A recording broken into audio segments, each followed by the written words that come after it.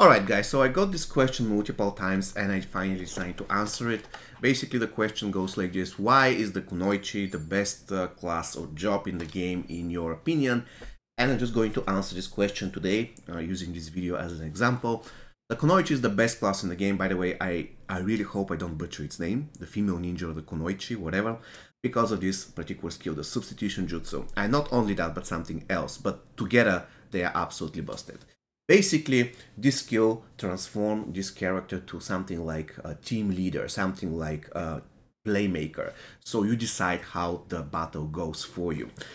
In a way, usually, heavy hitters such as, for instance, the Pyrodancer, they go last. And for instance, if you have this substitution jutsu or whatever this name of the skill is, you can make sure they start first. Also, there might be cases where you'd like first to go the character that does a lot of the buffs, or first to go the character that heals because you forget to heal, or any other way where you want something specific to happen on the next turn.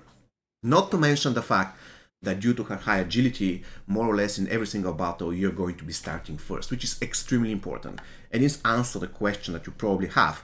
Alright, why don't I just take this substitution jutsu skill and then inherit it to any other class? Reason is, the Kunoichi has the highest agility. So in other words, the Kunoichi has the highest chance to start first. So today I'm just going to give you a couple of examples. So I will start this dungeon from the hardest possible level, and you can see how examples on how great the Kunoichi is as a playmaker. Then I'm going to give you other example how great she is as a damage dealer, because I also received some comments on why is she so good, because her damage is like mediocre. I would say her damage in the beginning is just okay. It's nothing special, it's nothing overpowered, but with the correct setup, at a certain point her damage goes through the roof. So let's find, I hope, okay, that's a good battle with a boss. So because our Kunoichi is so goddamn awesome, she's going to start the fight. So what I'm going to do is I'm going to substitute her with my Pyrodancer, because my Pyrodancer is the girl that deals insane amount of damage no matter what. You just have to plug her in the fight and she's going to destroy the enemies. I absolutely love this particular skill. So this skill is going to basically hit almost all of them, which is I expected to hit more of them, but that's fine. So I'm going to do this. Okay, 4 of them is absolutely fine. So you can see they are almost dead with the exception of the boss.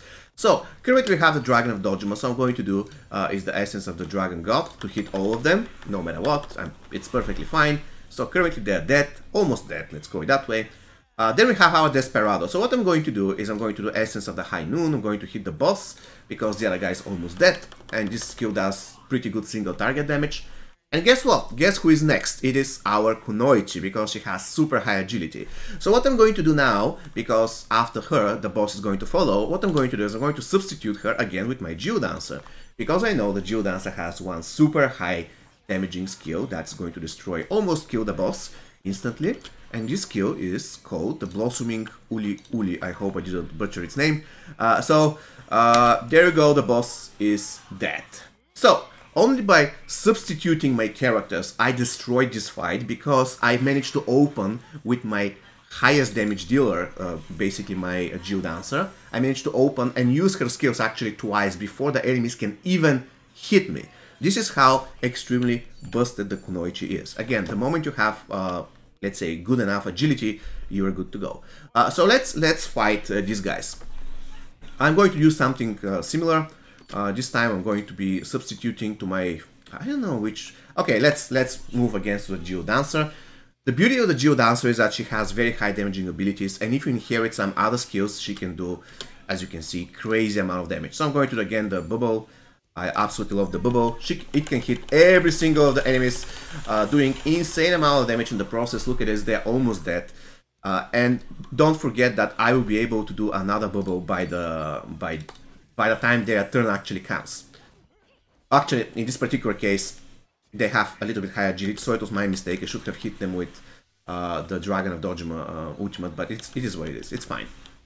They're not going to do much. So currently, my Desperado's turn is. So what I can do is I can do a Devil Twister, just like this, leaving one of them alive. Okay. Actually, only one of them died. That's fine. So we have our perfect lady now and it's her turn. And let's imagine that our party is super weak, and let's imagine that our party is super low.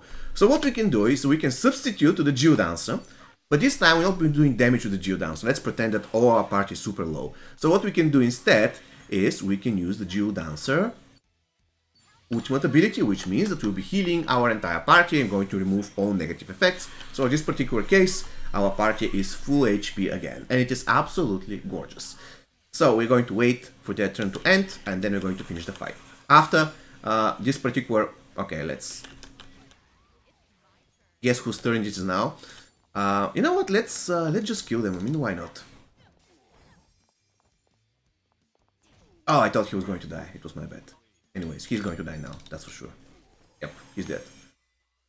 Okay, a Desperado. I believe the other guy was a little bit low. Alright, fine.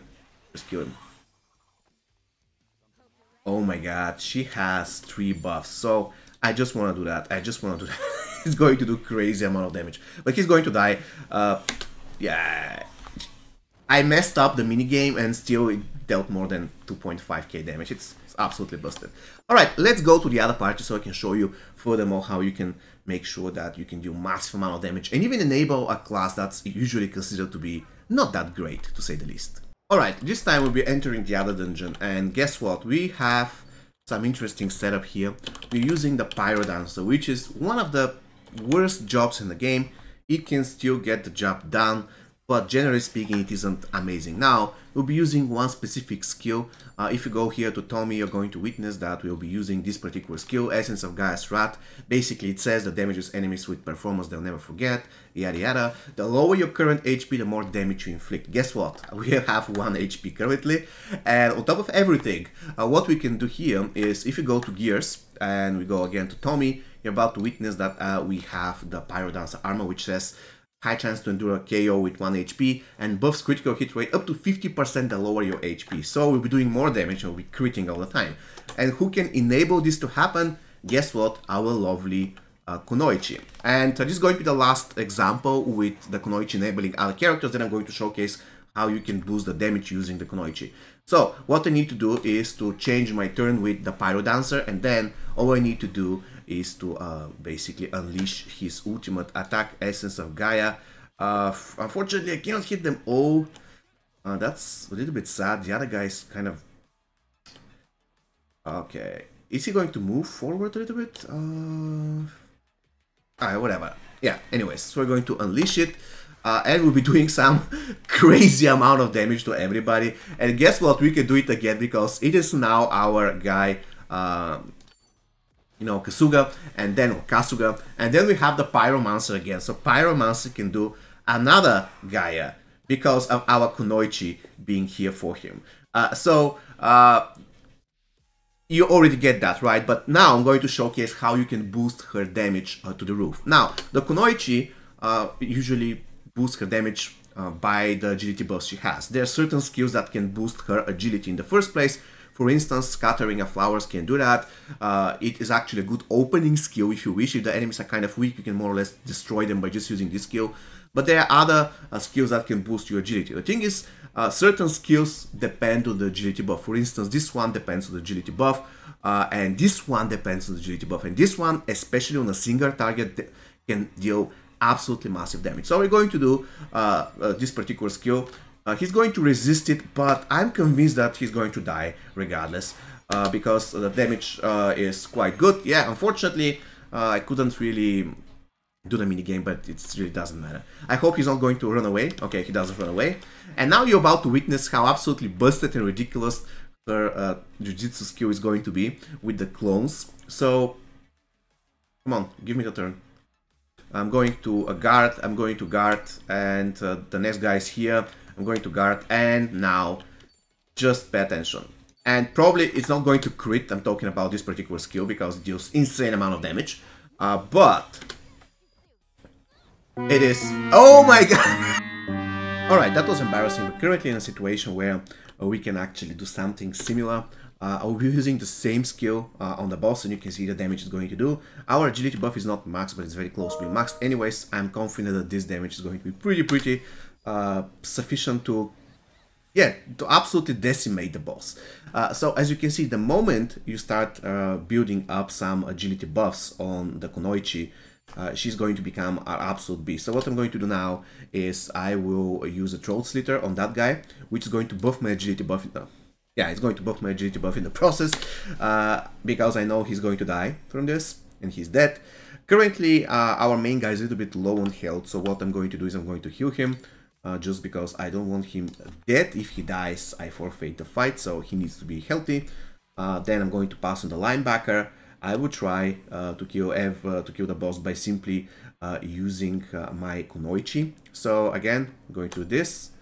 I'm going to do this, and then again I'll be using the Shadow Clone Jutsu. This is going to be doing insane amount of damage to the boss. Look at this! Look at this! It's incredible. Okay, and then more or less you kill them. So this is how you can use the particular class Kunoichi. This is the reason why I believe it's the best. So many multiple reasons, one of them being the fact that it is the playmaker of your team. Look at this 6,000 damage, it was crazy.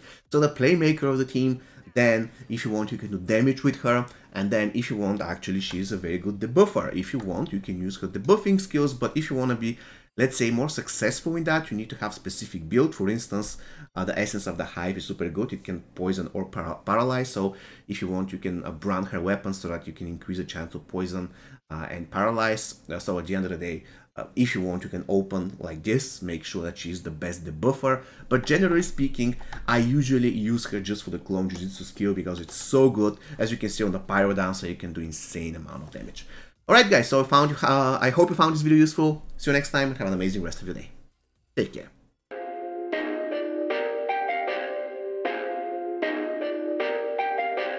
Perfect.